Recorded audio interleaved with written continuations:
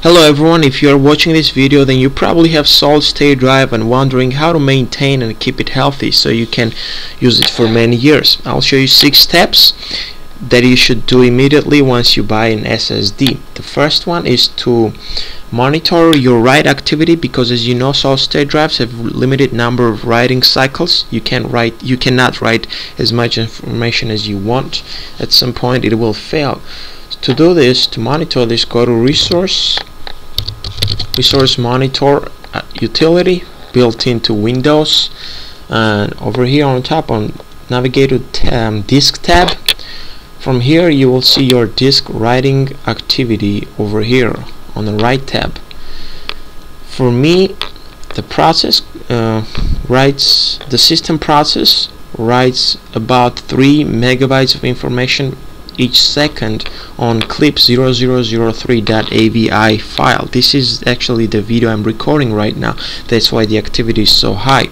For you it will look something else. If it looks like ready boot under Prefetch folder, then you should actually disable Prefetch, because SSD drives do not need it. In order to disable Prefetch, you have to go to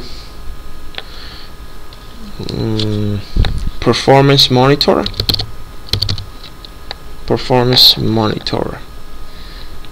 and from here go to data collector sets, startup event trace sessions, and ready boot. For you it will say enabled.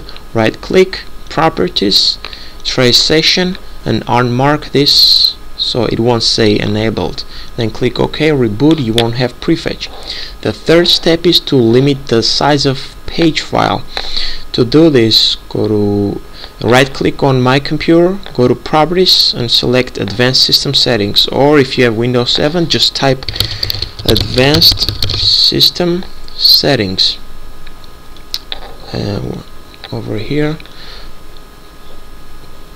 click settings under performance, go to advanced, click change, and select custom size and put it at least 400 megabytes. Do not set this to 0 or do not disable it completely. You need at least 400 megabytes, otherwise your system will crash.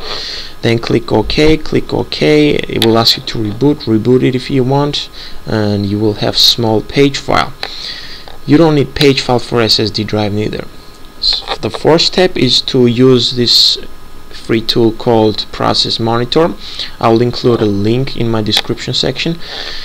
From here you're gonna want to choose operation option, and then contains, type write. So this tool will monitor any operation that contains writing activity, then include it and add it, and then click OK, and you will see all the processes that write some kind of information in your drive. As you see, hypercom2.exe, this is my video recording software, but I also have a lot of Kaspersky antivirus activity.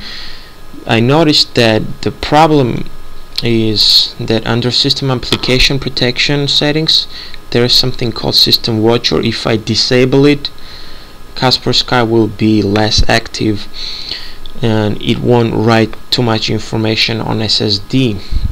If you are not really worried about this extra protection, which I don't really think you need, then you can go ahead and disable it if you are using Kaspersky. If you have something else, you need to analyze and monitor for yourself. That was the fourth step. The fifth one is to disable Windows disk defragmentation tool. Go to start advanced system settings. No, actually you need to go to services. I'm sorry, this is a Windows service you need to disable. Okay, find the Windows, right? Windows, no,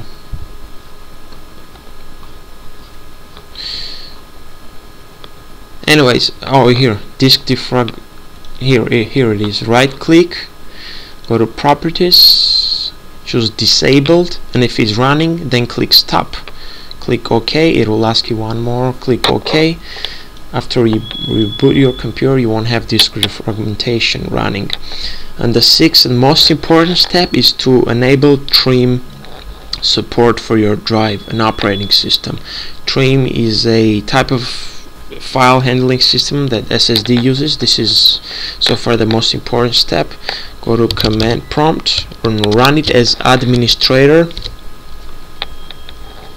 and type this command right here. I will include it in my description section so you can copy and paste. You don't have to type it. Hit enter, and if you see the return value as 0, disable delete notify 0, that means your trim is enabled. You do not have to do anything. If it says disable delete notify equals 1, then you should type this command in order to enable it. Click that. If you hit enter, that will enable your trim. I don't have to do it because I already done it once. These were 6 important steps that you have to do immediately once you get SSD. I also would like to show you this free tool called ssdready. I discovered it yesterday. This is a great tool. It shows total writes for your drive. This way you can analyze and see what activity you have, and if you click estimate SSD life, it will take you to a web page, and if you click estimate, it will tell you how long your drive is gonna last.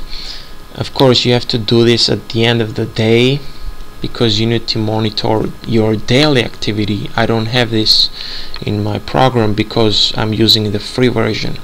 You can buy it if you want. Anyways, thank you for watching this video. If you have any questions or comments, please feel free to leave a message. Thank you.